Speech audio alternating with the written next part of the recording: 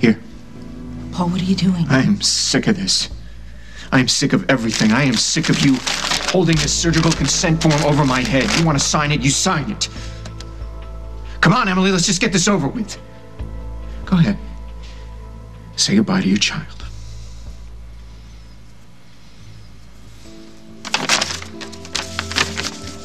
Be careful what you ask for. You might get what you want. Hold on. I can't have her holding strings over our heads anymore, okay? It's not fair to me, it's not fair to you, it's not fair to this baby. I have done everything I can to reassure her about this baby, but she doesn't care about this child. All you care about is sticking it to me. Well, that's enough! I've had enough! Go ahead, sign the paper! You know what, I don't even care anymore. Come on, let's go. Fine. Fine. That's what you want.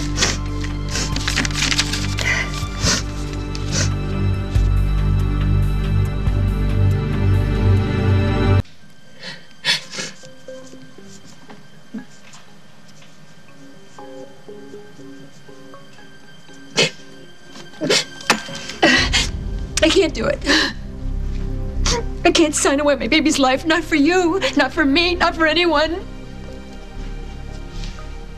You win.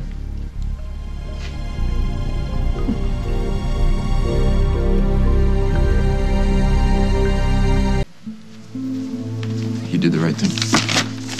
This is what's best for everybody. You and me, but especially this baby. And you know what? I'm glad we're finally being honest with each other. I know that this is not an ideal situation, but Emily, we have to make the best of what we do. No, you're making the best of it. I don't have a choice. You had a choice. You had a choice, and you just made your choice, Emily. All right, and we both know that you got what you wanted, all right? You love this baby already. I know you do. Get her a glass of water.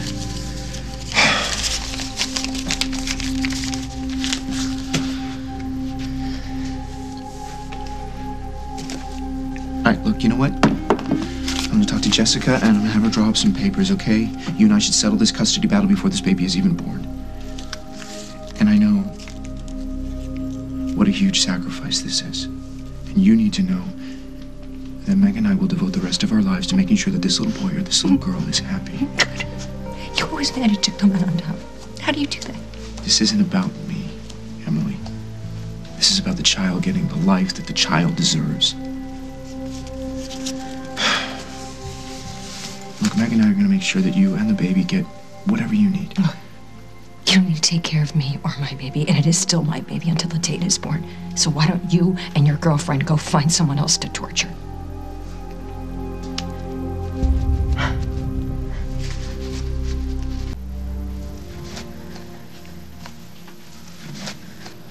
Emily, I want you to know that Paul and I will respect your privacy. That's a promise. And if there's anyone you want to talk to, I am willing to put the past behind us for the child's sake. Oh, aren't you Miss Generosity? Just think about it.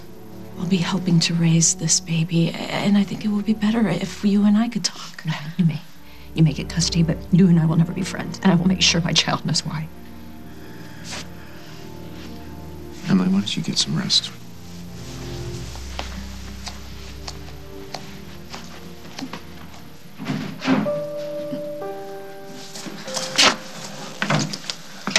You okay? She's giving up her child, Paul. That can't be easy. No. Then again, do you really want to have Emily as your mother?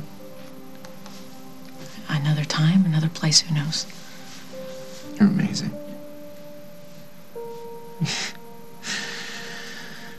Another reason to love you. Look at you, you're gonna forgive the woman who caused you so much grief. I'm really lucky. We're gonna be parents. Yeah? Yeah. You and me and baby makes 3.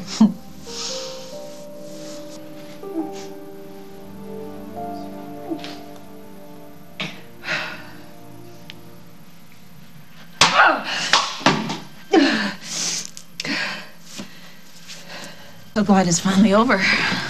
You know, right up until the very end, it felt like it could have gone either way. Yeah. Tell me about it. So, how'd you know she backed down? I didn't. What are you saying? You didn't know what she was going to do? You were willing to put your child's life at risk? I had to insist that we just settle things. You know, if I didn't, Emily would have fought for custody of this kid until it was like 18 years old. And what kind of life is that for a kid? Or for you and me? I had to settle things. What if she decided to terminate the pregnancy? I mean, she was an inch away from signing those papers, Paul. What would you have done? So, if Emily called your bluff and signed those papers, what would you have done? I don't know. I just couldn't take any more of her manipulations, you know? And taking everything out on you. I know she's done a lot of things before, but I guess I just kind of reached critical mass. I wasn't even thinking about the consequences. No more, you know? No more. We got lucky, though, didn't we? It's a good thing she backed down. But what if she hadn't? Then what? I don't know. We would have figured it out. Here's what I know. I know I want to be a father. And I know I want to raise a child with you. And we would have found a way. Yeah, we would have found a way. You know, you give me courage.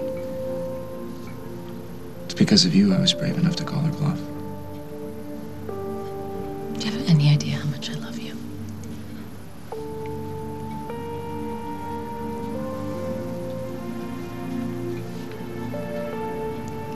Here you go. Thank you. You're welcome.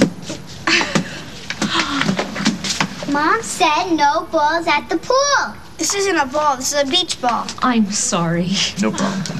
No balls, no beach balls, and no pool if you don't cut it out. And what are they supposed to do, Miriam? Play chess? Oh, and who's going to teach them, Mr. Too Busy to Spend 2 Seconds?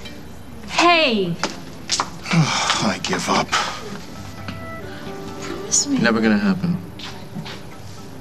Never. We'll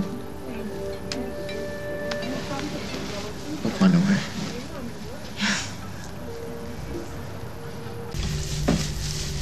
Hey, stranger. Hey, Mama. Hey, I've been staying at Paul's. Did you get my message on the machine? Yeah, I got it. So, you're back. What happened? Did he kick you out, or did you just come to your senses? Well, neither yet. She's still madly in love with me. You know, I've given her a million reasons to run away. Mm-hmm. Isn't that charming? I'm afraid the time is long gone since you could charm me, Paul Ryan. Mama. Not too long ago, you were in my kitchen crying your eyes out over this man. What's changed? Well, we have a baby to consider now, Paul's baby. Well, we're gonna raise it together. Oh, I see. Well, how does Emily feel about that? Well, she's agreed, which has made things easier. But either way, she's gonna be locked up for a long time, so Emily's not an issue. No, she's not an issue. She's a person. And you haven't answered my question. You're okay, sweetie? Oh, you did great.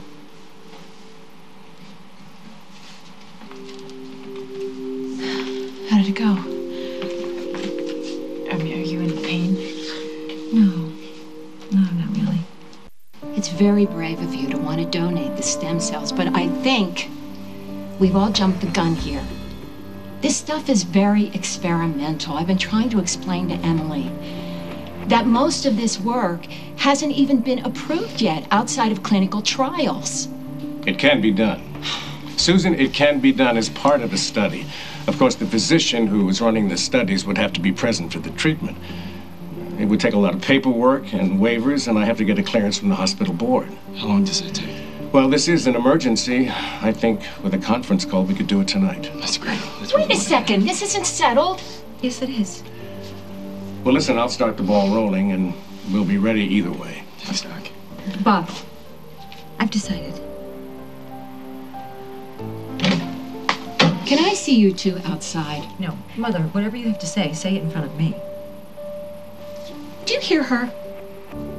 Do you know what she's trying to do? She's trying to earn the right to be in the room, to be treated like a human being. But her baby could die. Bottom line, That's the risk she's taking. She could sacrifice her baby to buy your forgiveness. Now, is that what you want? We want our son to live. So do I. And if this weren't so experimental, maybe I would feel differently. But there are no guarantees. What if it doesn't work? Susan, this could be his only hope. But what if Emily's baby dies and Johnny still isn't cured? That's a very real possibility here. Everybody loses. And Emily has to live with the fact that she gave up her baby's life for nothing. Mom. Emily, you don't have to do this. You've got a choice here. You can change your mind. Emily? Could you just go? Will you all just please go? Please.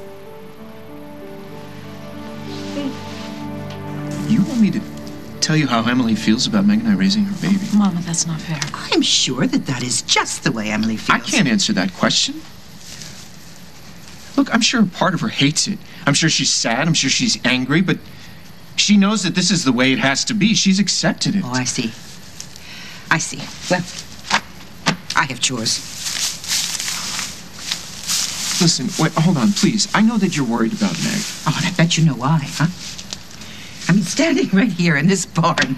Yes, and he's willing to stand here and beg for a chance, so the least you could do is... What I'm trying to say, my sweetheart, is that he's no stranger to this farm. He knows his way around this farm, don't you, Paul? Yes, I do. Yes, he does. I mean, after all, he spent an awful lot of time here trying to convince Rosanna Cabot that you loved her. Yes, I did. Mama, that's cruel. Not quite. Look, you've seen my mistakes firsthand. And I only hope that you're here to see me get it right. Because I've learned. You know, Meg and I would love your blessing. It means a lot to both of us. Just give us a chance. Or at least a break for once. Can you do that? All right, look, I know that you mortgaged the farm to help pay Meg's legal bills, and I know that you wouldn't take it when she tried to pay you back. And all of that trouble is because of me. Please, Emma, take this and pay back the mortgage. Oh, you think you can buy me off? Oh, my dear man, you just think again. I told you she wouldn't take it. Emma, please, it's only fair. I'm going to tell you what I told my daughter, Meg, here, when she offered me that money. I don't need it, and I don't want it. Why are you being so spiteful when I'm finally happy? Oh, you're happy? Yeah, I was until I came here. Paul loves me, and yes, I am happy. Well, let's see, the last time I heard that it was Dusty, when you were happy and in love forever. Well, he loves somebody else. Can't you see that's different, Mama? Paul's not waiting or wishing for anybody else. It's me, finally. I'm the one. Yes, well, that's the way it should always be. You should be the one. That's right. I didn't settle this time. And I know things aren't perfect, but it's real. We're gonna raise his child, and I'll be a mom, and you could be the baby's grandmom. Please, this child needs you. We need you. Just be happy for me. Look, sweetheart, if you say you're happy, I'll try and be happy for you, but please don't ask me to forget what I know about this man. Can you at least leave some room to get to know him a little bit more? Look, you two finish up out here, and you just call me when you're finished, because I didn't milk Cher today, and I've got to milk her before I go to bed.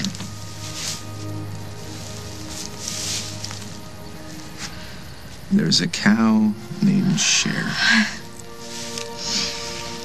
Yeah, me and old heifer. There's a joke in there somewhere. I just can't think of it. That was pretty intense with you and your mom. Yeah, she and I could go at it pretty good, even before you came around. Right, but now it's even more special. Oh, yeah.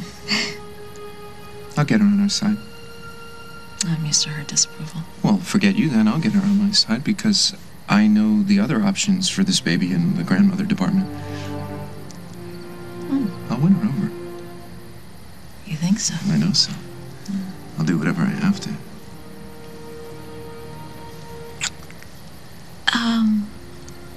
I hope you mean that. You know, milking Cher is Mama's worst chore for the summer, so you get this down, and you're not going to be just a tourist in her barn. Okay. You gotta tell me how to come at it. Well, I wouldn't stand back there. You're right in the line of fire, so just come over this way. That's helpful. Okay, just take it slow, okay? Not so eager. Well, I thought you liked that. Oh, well, you're dealing with Cher now. She takes hard to get to a whole new level. So, first, we have to wash her teats. Okay. You know, I always said I'd do anything for you. Now I know what that means.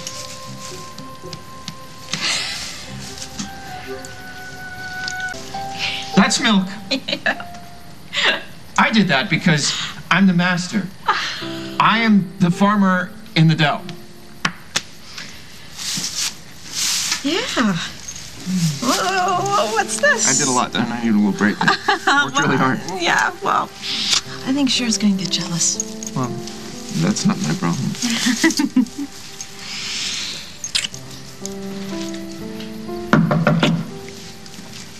Mama, look, Paul got Cher to cooperate. Oh, Can no. you believe it? Fine. That's good. Look, Paul, I just had some news from Kim Hughes. What? It's Johnny. He's sick. There's a chance he might not be able to make it through the night.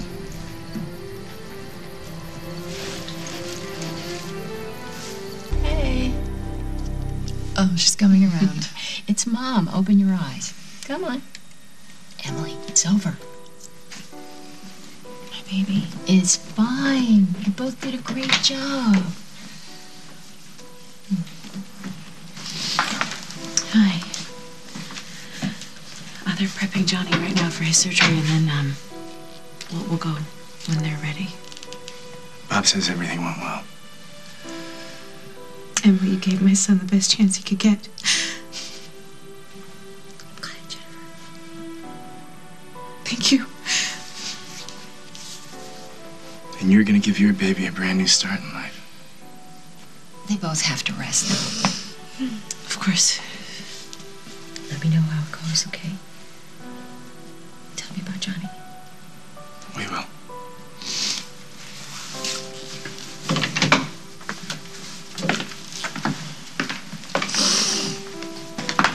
We heard about Johnny. Yeah, how is he? Mama said it was serious, but she didn't know the diagnosis. Is there anything you need?